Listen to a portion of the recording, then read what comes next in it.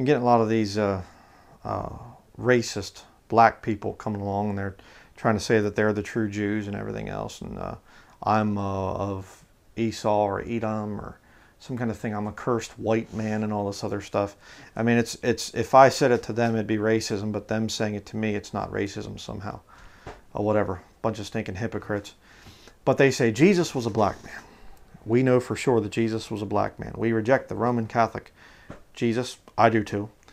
Jesus was a Jew, like the people over there in Israel right now, you know.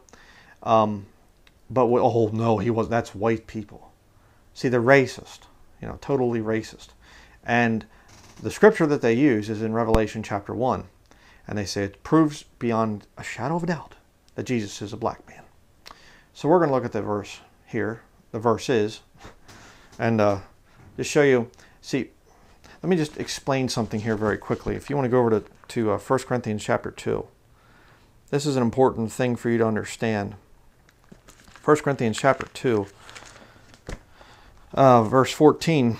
But the natural man receiveth not the things of the Spirit of God, for they are foolishness unto him, neither can he know them, because they are spiritually discerned. You can't understand this book until you're saved. That's why lost people are coming to this book. They'll make a mess of the Bible. They'll just, horrible, terrible. And so you have these people that are into this racist black movement that they're the true Jews. They're not saved.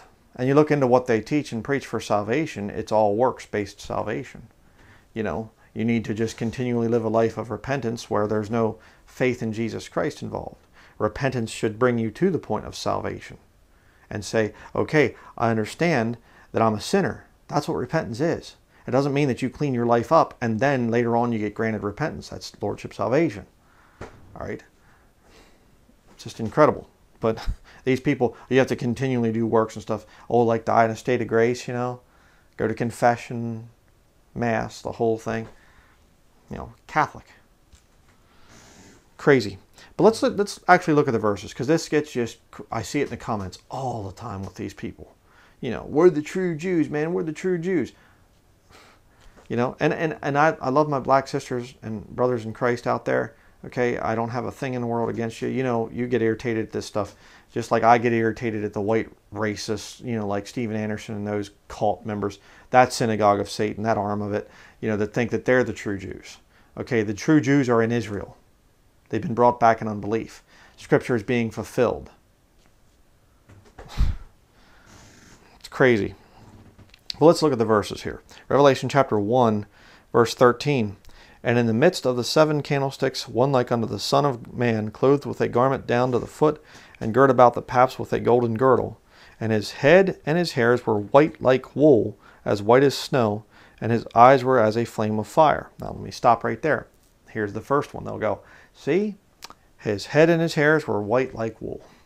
See, white wool is like kinky hair, like what a lot of, you know, black people have. That's what they're saying. I'm not trying to pick on anybody. You know, so that proves that he was a black man. No, it doesn't. It doesn't say that it was white wool. It's white like wool. And as white as snow. So his hair was snow? No, it's just saying the color. John is saying the color white is what his hair was. And, you know, another thing I need to just comment on here, this is the resurrected Christ, the resurrected and glorified Jesus Christ in heaven. This isn't what Jesus looked like when he was walking around on the earth. He was 33 and a half years old when he was crucified. He didn't have pure white hair. Okay? Resurrected, glorified Jesus Christ that we're seeing here. But, so they'll use that, so that one, forget that one. His hair was white. You can't use the thing of the wool to try to say it was kinky like a black person's hair or something like this, like dreadlocks or something. No, that doesn't work. Verse 15. Here's the fun one.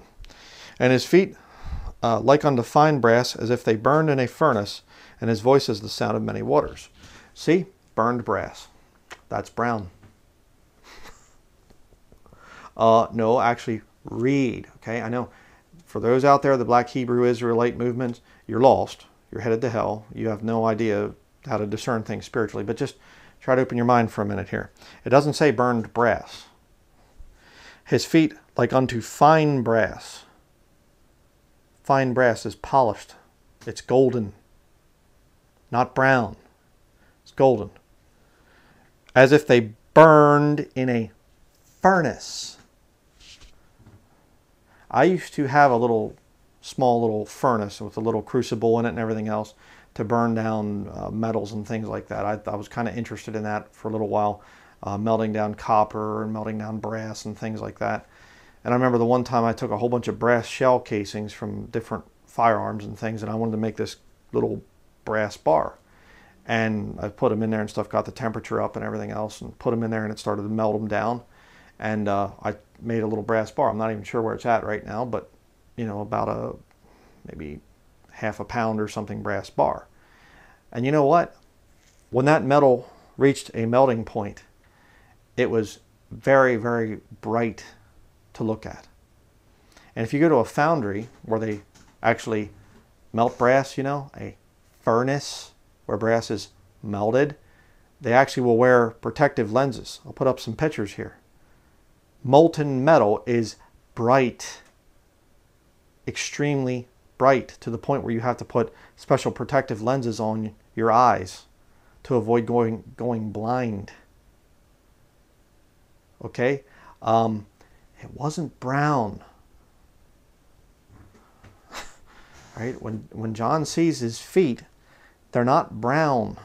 They're glowing, very, very white, bright light, where he's going like this. How do you know? Well, here's something that you can try sometimes. It's called keep reading. It's a new concept, I know, to some people. Verse 16. And he had in his right hand 7 stars, and out of his mouth went a sharp two-edged sword, and his countenance, what he looks like, in other words, was as the sun shineth in his strength. That racist black Christ that these black Hebrew Israelite guys come out with. I hate to even call them Hebrew Israelites because they're not. But, you know, these racist blacks, they come out with this thing, the picture of this Jesus guy. And, you know, his countenance was as the sun shineth in his strength. Bright sunny day. You want to see what the Lord looks like? What we're going to see when we get up there with the rapture, when we see him? Walk out and look up at the sun for a little bit. See how that works out. It's not black. Show you some more scriptures. Acts chapter 26.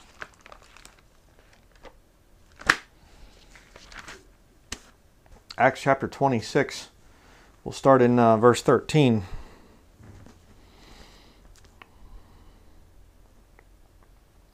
Acts 26, verse 13. At midday, O king, I saw on the way a light from heaven above the brightness of the sun. What did we just read over in Revelation 1? His countenance was more than the brightness of the sun, basically. Above the brightness of the sun, shining round about me and them which journeyed with me. And when we were all fallen to the earth, I heard a voice speaking unto me, and saying, in the Hebrew tongue, Saul, Saul, why persecutest thou me? It is hard for thee to kick against the pricks. And I said, Who art thou, Lord? And he said, I am Jesus, whom thou persecutest. But rise and stand upon thy feet, for I have appeared unto thee for this purpose. He appeared unto Paul.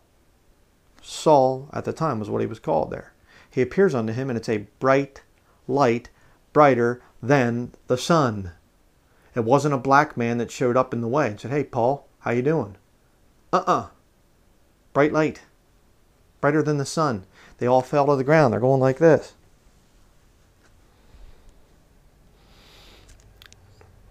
I have appeared unto thee for this purpose, to make thee a minister and a witness both of these things which thou hast seen, and of those things in the which I will appear unto thee.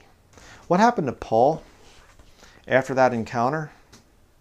He was blind for a few days. I wonder why that would be. Possibly because he looked at a very, very, very bright light.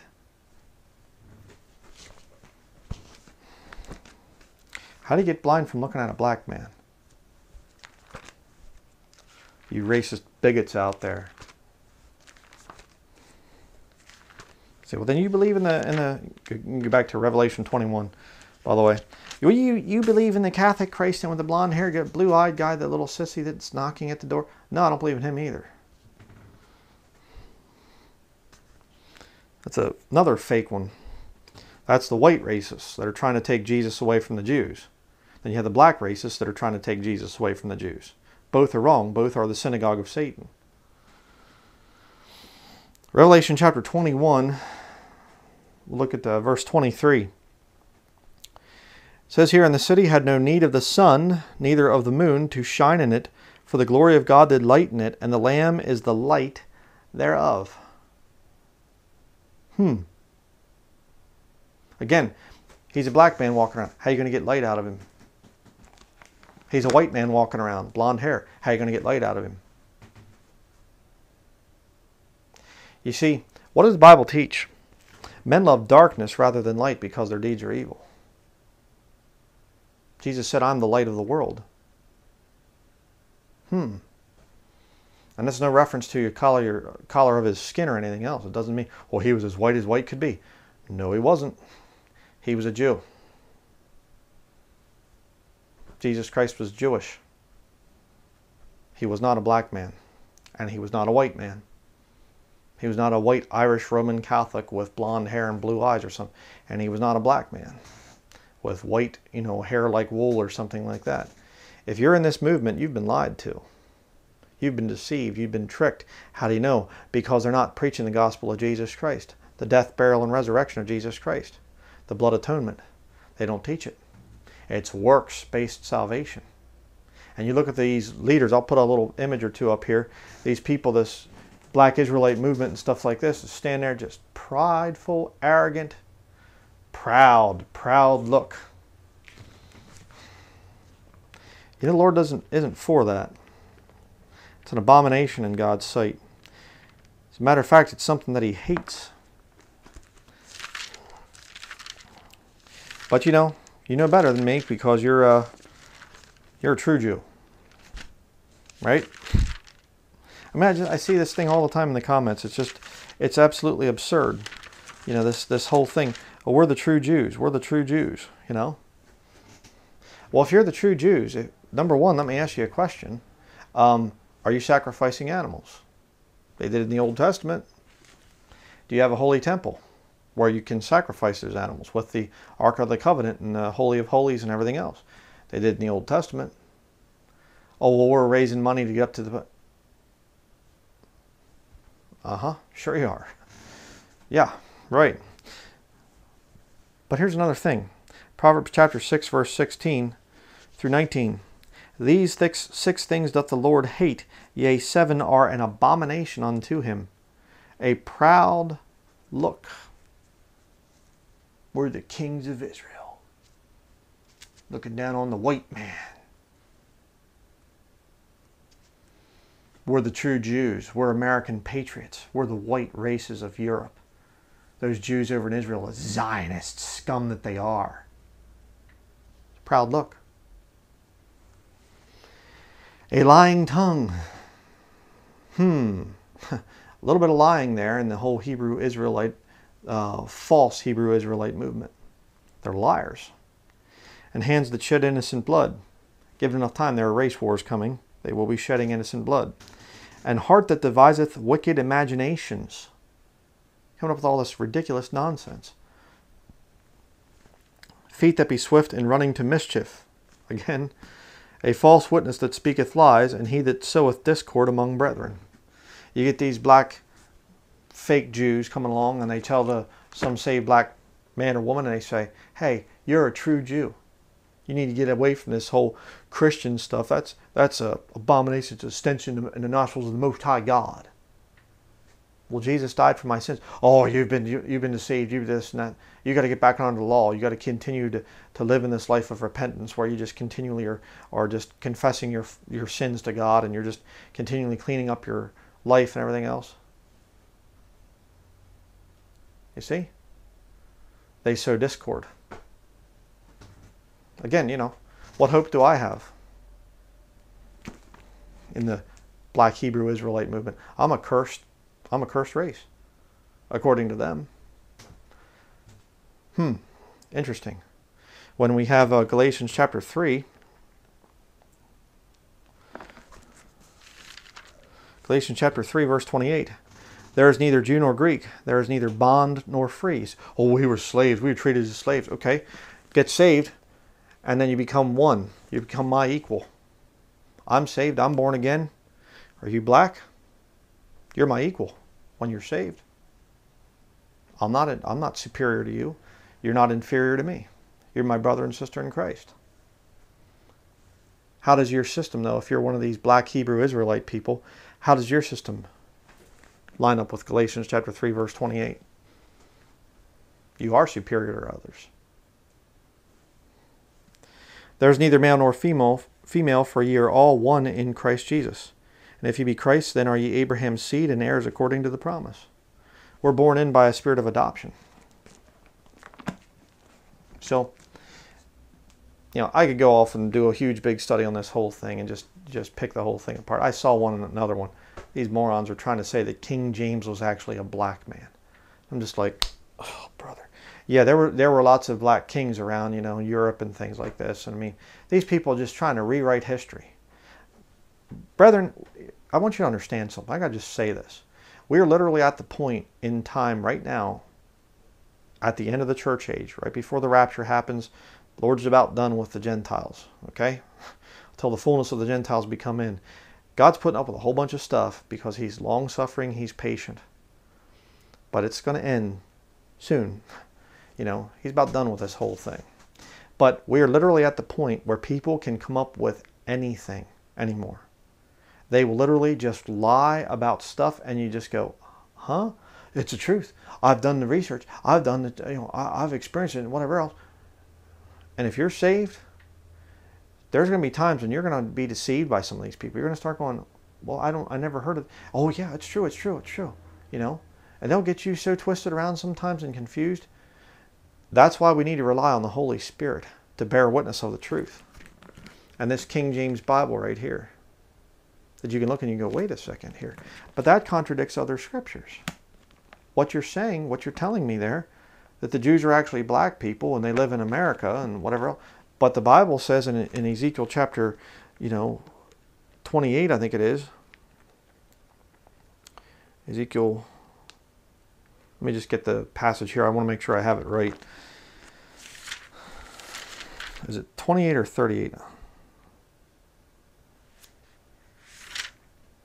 28 is the...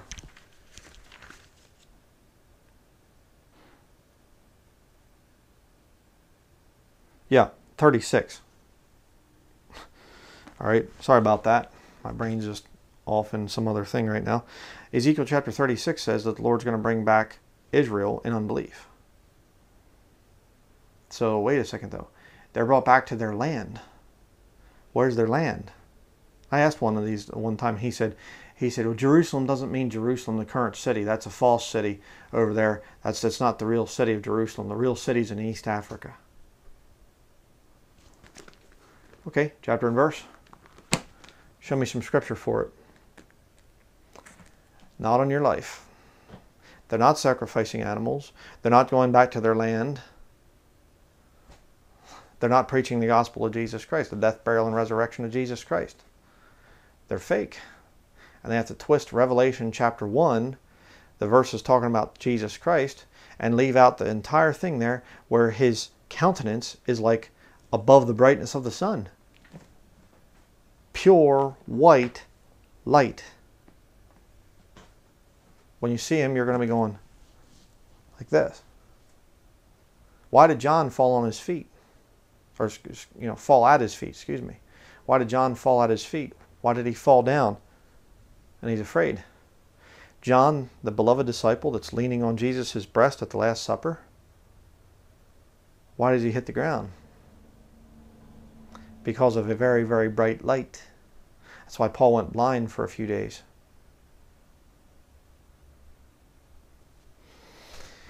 Do not be deceived. There are many, many liars out there, false prophets, false ministries. let the Word of God be your standard in all things. That's going to be it. Thank you for watching.